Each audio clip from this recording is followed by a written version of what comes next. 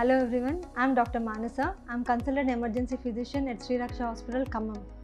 Today we are going to learn about BLS. BLS అంటే ఏంటి? BLS అంటే basic life support. BLS మనకి ఎందుకు తెలియాలి? దాని ఇంపార్టెన్స్ ఏంటి తెలుసుకుందాం. మన కళ్ళ ముందు ఎవరైనా సడన్గా కొలాప్స్ అయిపోతే మనం వాళ్ళని కాపాడడానికి మనకి BLS తెలిసి ఉండాలి. మన ముందు పేషెంట్ ఎవరైనా కొలాప్స్ అయిపోతే వాళ్ళ చెస్ట్ కంప్రెషన్ చేయడం ద్వారా హార్ట్ నుండి బ్రెయిన్కి బ్లడ్ సప్లై వచ్చి పేషెంట్కి స్పృహలోకి వచ్చే అవకాశం ఉంటుంది. పేషెంట్ మన ముందు కొలాప్స్ అయిపోతే as early as possible CPR start చేయాలి. CPR ఎర్లీగా స్టార్ట్ చేయడం వల్ల హార్ట్ నుండి బ్రెయిన్కి బ్లడ్ సప్లై అంది పేషెంట్ స్ప్రోలోకి వచ్చే ఛాన్సెస్ ఉంటుంది. CPR లేట్ చేయడం వల్ల బ్రెయిన్కి బ్లడ్ సప్లై అందాక మనకి తర్వాత హార్ట్ బీట్ వచ్చినా కూడా దానికి ఏం ప్రయోజనం లేకుండా ఉంటుంది.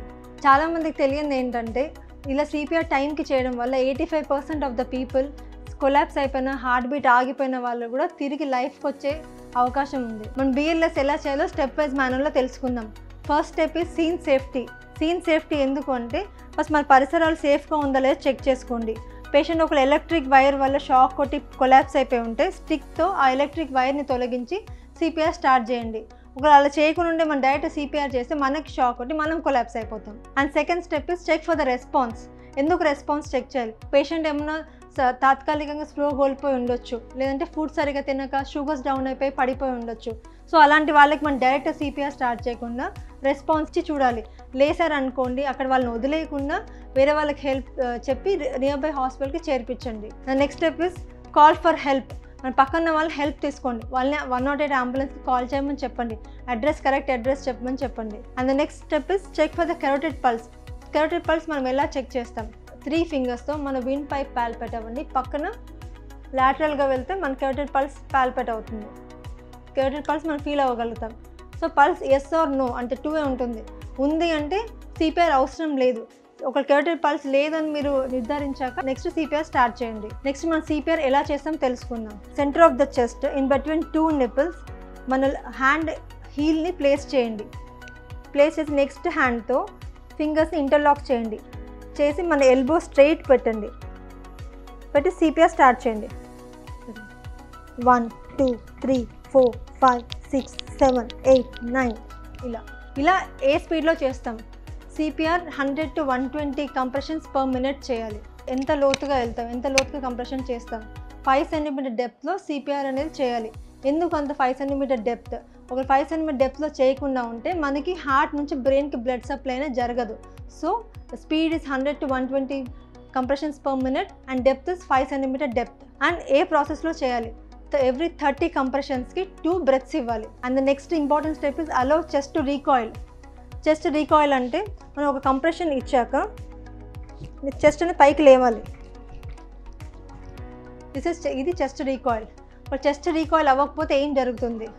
చెస్ట్ రీకాయిల్ అవ్వకపోతే మనం కంటిన్యూస్గా రీకాయిల్ ఇవ్వకుండా ప్రెస్ చేసుకుంటూ వెళ్తే హార్ట్ ఎంటీ అయిపోతుంది. ఎంటీ ఉన్న హార్ట్ నుంచి బ్రెయిన్కి బ్లడ్ సప్లై అందదు. సో మనం అప్పుడు CPR చేయడంలో ప్రయోజనం అనేది తగ్గిపోతుంది. CPR వల్ల బెనిఫిట్స్ తగ్గిపోతుంది. So rate is 100 to 120 per minute, 5 centimeter depth, 30:2 compressions and allow chest to recoil. And the next is decrease the interruptions. Interruptions minimize చేయండి. ఎందుకు? మనం పుట్టినప్పటి నుంచి మనం చనిపోయే వరకు హార్ట్ బీట్ అనేది కంటిన్యూస్గా ఉంటుంది, మధ్యలో ఎక్కడ ఆగదు కదా. సో మధ్యలో మనం కూడా ఇంటరప్షన్స్ ఇవ్వకుండా కంటిన్యూస్గా CPR అనేది కంటిన్యూస్ చేయాలి. ఇలా CPR మనం ఎంతవరకు చేస్తాం, ఎప్పటిదాకా చేయాలి? నెక్స్ట్ మనకి హెల్ప్ వచ్చే వరకు CPR చేయాలి. హెల్ప్ ఎక్కడి నుంచి వస్తుంది? అంబులెన్స్ వచ్చేదాకా మనం CPR కంటిన్యూ చేయాలి. అంబులెన్స్ వచ్చాక AEDs ఉంటుంది. AEDs ప్లేస్ చేసి అంబు నుంచి ఆర్టిఫిషియల్ బ్రెత్స్ ఇవ్వాలి. And the next medical personal వచ్చి CPR స్టాప్ చేయండి అంటే అంతవరకు CPR కంటిన్యూ చేయాలి. లేదా పేషెంట్స్ ప్రోలో వచ్చాక అప్పుడు CPR స్టాప్ చేయాలి. నెక్స్ట్ మనం ప్రాక్టికల్గా చేద్దాం BLS ఎలా చేయాలని. ఫస్ట్ మన కళ్ళ ముందు ఒక పేషెంట్ కొలాప్స్ అయిపోయి పడిపోయారు. నెక్స్ట్ మనం ఏం చేస్తాం? ఫస్ట్ సీన్ సేఫ్టీ చూస్తాం. Next check for the response. Hello sir లేవండి, రెస్పాన్స్ చెక్ చేస్తాం. Will call for the check for the carotid pulse. There is no carotid pulse. I'll start CPR. 1 2 3 4 5 6 7 8 9 10 11 12 13 14 15 16 17 18 19 20 22 23 24 25 26 27. ఈ విధంగా 30:2 రేషియోలో CPR కంటిన్యూ చేయాలి. మన ambulance వచ్చేంత వరకు CPR కంటిన్యూ చేయాలి. మనం CPR చేయడం వల్ల మన పేషెంట్కి పల్స్ వచ్చింది. అప్పుడు మనం ఏం చేస్తాం? కెరోటిడ్ పల్స్ ఫీల్ అవుతున్నాం, పేషెంట్స్ ప్రోలోకి వచ్చారు. అప్పుడు ఏం చేస్తాం? లెఫ్ట్ సైడ్ లెఫ్ట్ లాటరల్ పొజిషన్లో పడుకోబెట్టండి. And right hand of the patient. ఎందుకు లెఫ్ట్ సైడ్ అంటే ఈ లెఫ్ట్ సైడ్ పడుకోబెట్టడం వల్ల స్టమక్ అనేది కింద లోవర్ ఎండ్లో ఉంటుంది. సో స్టమక్ కంటెంట్స్ యాస్పిరేట్ అవ్వకుండా ఉండే ఛాన్సెస్ ఉంటుంది. అదే ఒకవేళ మనం రైట్ సైడ్ పడుకోబెట్టినట్టయితే ఏమవుతుంది, రైట్ సైడ్ పడుకోబెడితే స్టమక్ ఈ ఎండ్లో ఉంటుంది. సో స్టమక్ నుంచి కంటెంట్స్ అన్ని లంగ్స్లోకి వెళ్ళే అవకాశం ఉంటుంది. సో మనం కష్టపడి సిపిఆర్ చేసి పేషెంట్ రివైవ్ చేసినా కూడా ఇంకొక కొత్త ప్రాబ్లం క్రియేట్ చేసి యాస్పిరేషన్ అయ్యే ఛాన్సెస్ ఉంటుంది. దానివల్ల యాస్పిరేషన్ అవ్వడం వల్ల కూడా పేషెంట్ మళ్ళీ ప్రమాదంలో పడిపోయి మళ్ళీ చనిపోయే అవకాశం ఉంటుంది. అండ్ ఒక పర్సన్ని కాపాడడం అంటే ఒక ఫ్యామిలీని కాపాడినట్టే.